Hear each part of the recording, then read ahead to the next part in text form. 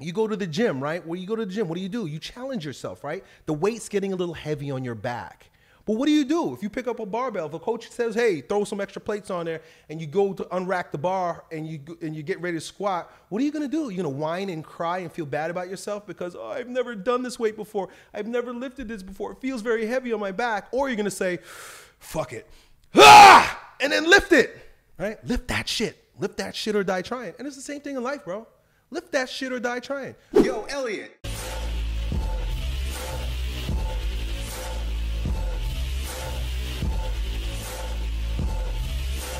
Yo, Elliott, how do you deal with constant setbacks? For the last few years, I've been trying my best to get things going, and I've had some pretty good success. But unfortunately, the last 2 weeks, I've been sick with a cold, and stress levels at work have dramatically increased. As a result, I missed a meeting with a client yesterday, and now I'm facing a disciplinary hearing, as they call it. Not sure what to do as I love my job, I love the grind. I just had a bad day and worried I'll pay a hefty price for it. Well, it seems like you're kind of painting life with the color of a current situation. So you're dealing with an acute issue, something that's here today and gone tomorrow, right? You have something happened at your job. You have to go do this disciplinary meeting. They're going to chastise you, whatever the case may be. But then guess what? It's over. This too shall pass. This too shall pass is probably one of the most important phrases to remind yourself all day long as it relates to good things and bad. When things are good, when things are great, when everything's going your way, remember, this too shall pass. It won't stay that way. One of the biggest problems that men have these days is we can become so attached to when things are nice, when things are easy, when things are pleasurable, and we think that life is supposed to be that way. No, when things are that way, be grateful, but remember that shit will pass. And the same is with these bad times, right? You get into these bad times and you start to think that, oh no, my life is over. This is going to be the way it is. And that is another form of attachment, right? Really reveling in the misery, right? Oh no, oh poor me. But if you remember, this too shall pass, before you know it, everything unfolds perfectly for you. And it always works out that way, man. Before you know it, you look back and you say, everything unfolded perfectly for me. Ask anybody who's been through tragedy.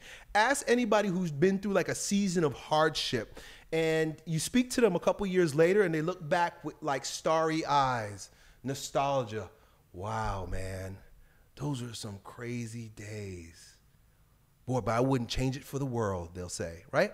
They'd be like, wow, I really learned a lot about myself during that time.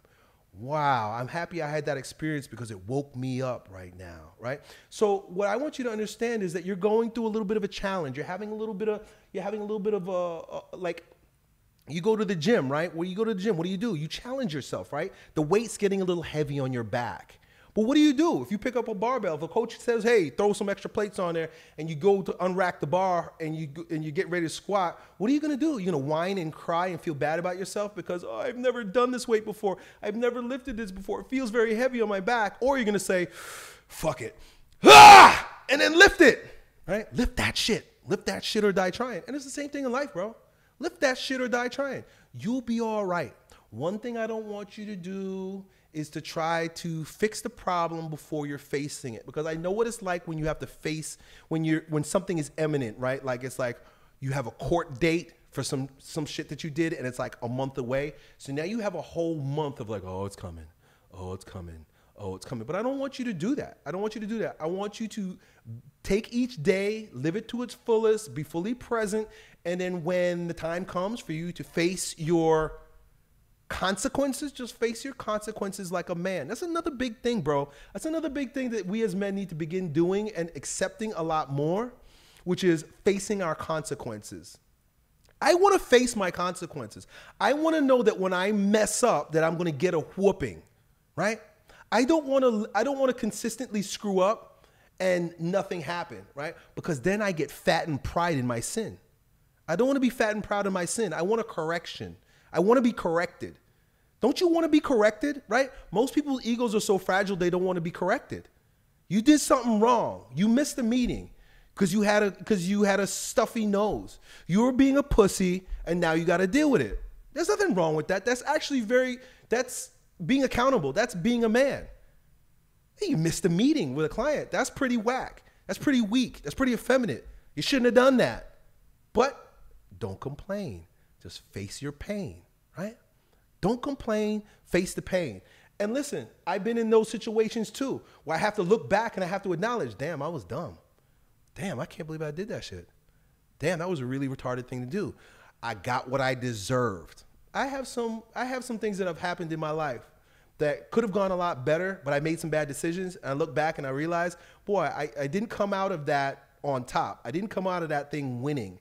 And I could have, but I got what I deserved. You get what you deserve. There's perfect justice, right? There's perfect justice. So take your licking, right? Take your whooping, dust it off, and keep going again. If they have if they want to fire you because of this and you love your job, just suck it up, bite your lip, and move on. And in a couple years' time, you're gonna say, wow, that was the greatest experience that happened in my life. Good thing I quit that, they fired me from that job. Good thing they fired me from that job, because look at my life now. I couldn't have had the life that I have now had I not been fired from that job. And listen, bro, as tough as things get, they always get brighter. As dark as it gets, the sun is about to rise. Don't wallow in the weakness and sorrow. It will pass. All this shall pass too. Done. Yo, it's your bro Elliott. I hope you enjoyed that video. If you did, you ought to know that it was a clip from one of my most recent King Transformation classes with my students, where among other things, we get together about 4 or 5 hours a week and we speak on things as it relates to becoming kings in our lives in fitness, business, and with women. If that sounds like you and you want to join a like-minded group of men who are growing stronger every day in every way in this degenerate age, then it's real simple. Just follow me on Instagram and then DM me the word King, K-I-N-G, and then me and my team will get back to the details to see if you qualify. I really hope to see you at the next meeting. Done.